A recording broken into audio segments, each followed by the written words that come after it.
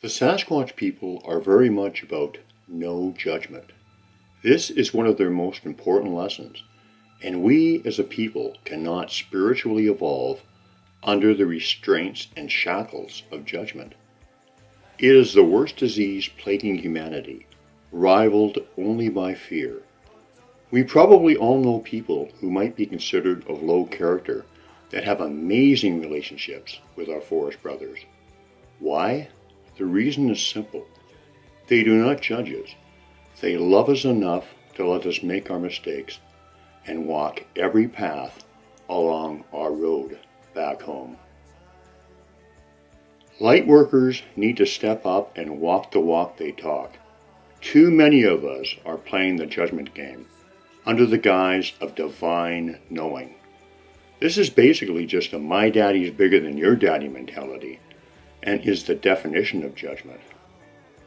There is no judgment in the fifth dimension, so we need to remember that and practice that knowing responsibly. Judgment in its current glorified form did not evolve naturally. It has long been a ploy, a tool designed to keep us apart. It creates the illusion of separation. Can you imagine how powerful we would be if we didn't believe it? Those who wish to keep us in this state of fear and judgment are terrified we may be waking up. Their fragile house of lies will come tumbling down if we do. This is their worst fear, and the barrage of lies and conditioning they are subjecting us to now reflect that fear. In essence, they fear the conscious shift we all feel coming. I have been in that state of no judgment, and I know unequivocally that that needs to be our focus. Our work here at this time is to help usher that in. It's where everything changes, and lower vibrational pursuits and thoughts cannot exist there. I distinctly recall that I did not have any judgments attached to anyone or anything, even those I would have considered to be an enemy. I looked at everything through the perfect lens of love. To lift the burden of judgment off of one's shoulders is truly freeing. A rich, blossoming, wise love is the next natural progression. This is about reaching a higher state of being. And if you're questioning this, you need to ask yourself why. If one thinks they can do their work effectively while wallowing in a cesspool of negative energy, they are fooling themselves. I apologize in advance for insulting anyone's intelligence, but bear with me while I provide a rudimentary example. Let's look at two sentences and the emotions they invoke. I love you. This comment keeps one in a high, positive state. I hate you. This comment is obviously lower vibrational and does not stop there. Generally, it progresses to a parade of negative thoughts that keep us in that state. It is really that simple. We have to train ourselves through conscious repetition to change those dark thoughts to light. Pay attention to how you feel when accentuating the positive, instead of the old standby negative conditioned responses. There is a big answer in that feeling. I wish I could tell you why this divine moment of spiritual clarity came to me. My life-transcending love zap instantly transformed me from a pretty good person with a good heart to a knowing person with a wise heart.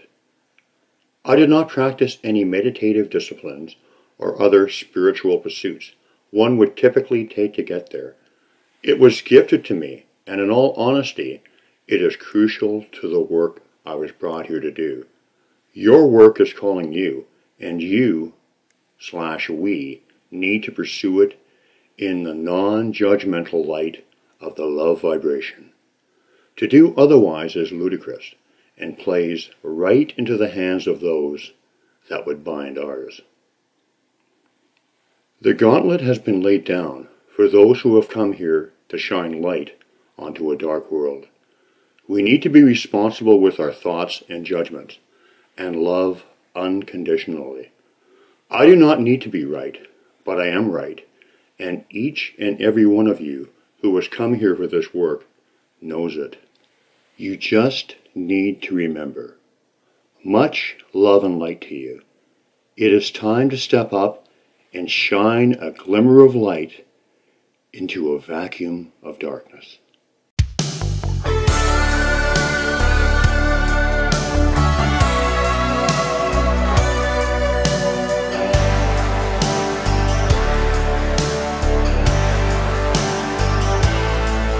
Like the rose that blooms in the wintertime as it reaches up through the snow. The more life keeps us apart, the more love will grow. Like the seed that grows in the darkness as it reaches up to the sun. I will always reach out for you, 'cause you are the one. I bless the wings that bring you back across the shore. If I could touch you now, my darling, and love you just once more. If I could hold you, hold you, hold you, I know you'd understand. I know you'd understand.